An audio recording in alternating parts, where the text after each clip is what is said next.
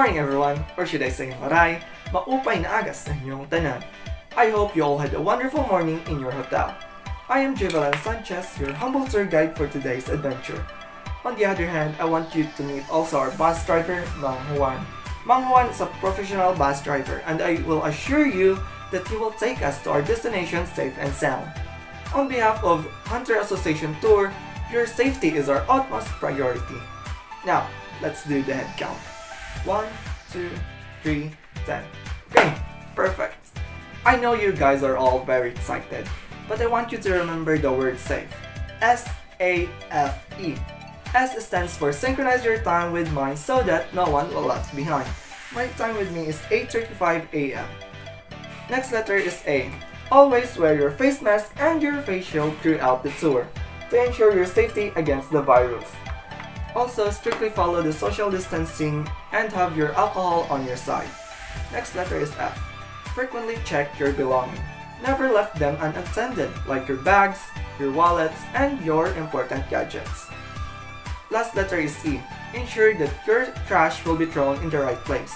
Please be responsible and kindly practice clean as you go. Another friendly reminder is to know my signal. If I wave this flag up, it means that we only have 20 minutes to roam around. If I whistle once, it means that we only have 5 minutes left. But if I whistle twice, it means that we're on to our next spot. Now, by any chance that you are not feeling well, I have here an emergency toolkit. So please kindly raise that concern immediately. Are there any questions? None? Okay, great. As you can see guys, Tacloban City is the gateway of all splendid things in Eastern Visayas has to offer. Although it was devastated to an irreparable extent during the catastrophic typhoon Yolanda, the city seems to be coping just fine. The townspeople were as lively as ever, and the traces of that dreadful day Yolanda came to shatter every life in the city were no longer evident in their faces. Instead, there were smile and genuine bliss painted all over where tears and pain and resiliency had been. The people of Tacloban definitely embodied those redeeming qualities at best. Based on our day-tour itinerary, we first stop at MacArthur Landing National Memorial Park. From there, then go to San Juanico Bridge. And by 11:40 a.m., we will go to our last spot, which is a taste of Filipino delicacies for our lunch and for also our pasalubong at the Jasmine restaurant. This trip will be filled with oozing history. And speaking of it, I think we just have arrived. Welcome to MacArthur Landing National Memorial Park. Considered as one of the most historical towns in Leyte, Palo is the site where General Douglas MacArthur landed when he returned to the Philippines together with hundreds of military forces on October 20, 1944. A landing memorial was erected at the Reed Beach to mark the spot where MacArthur and his troops landed. The word red at Red Beach is not because the sand here is red. Rather, it refers to the color of the beach after being drenched in blood during the war. Do you have any questions? I will now give you my permission. You have 20 minutes to roam around.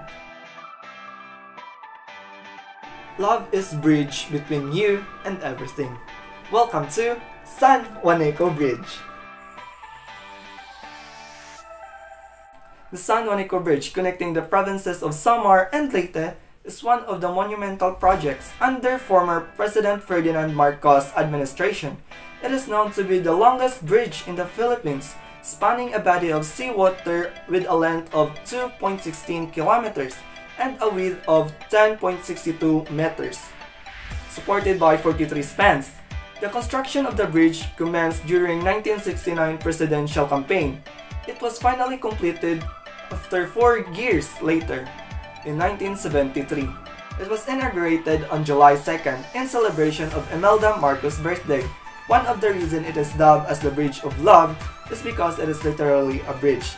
The thing that made it valuable to the people of both provinces is that it made trade easier and transportation more efficient. not for just the two provinces but as well as for the other nearby provinces as well. Welcome to Jasmine Restaurant. You can also buy their native delicacies for your pasalubong to your families and friends. Their most known native delicacies are boron, binagol, bukayo, sumanlatik, and roskas. I know you guys can't wait, but if you have any allergies, please raise them with me, okay? So I have already reserved our seat inside, so come on, let's eat our hard salad. Did we all have a full tummy? Delicious? Marasa? I bet you do. Alright, let's do the head count. 1, 2, 3, 10. Okay, perfect. Now, if you are planning to come back here in Tacloban City, if possible, make it on the month of May to June to witness the festival.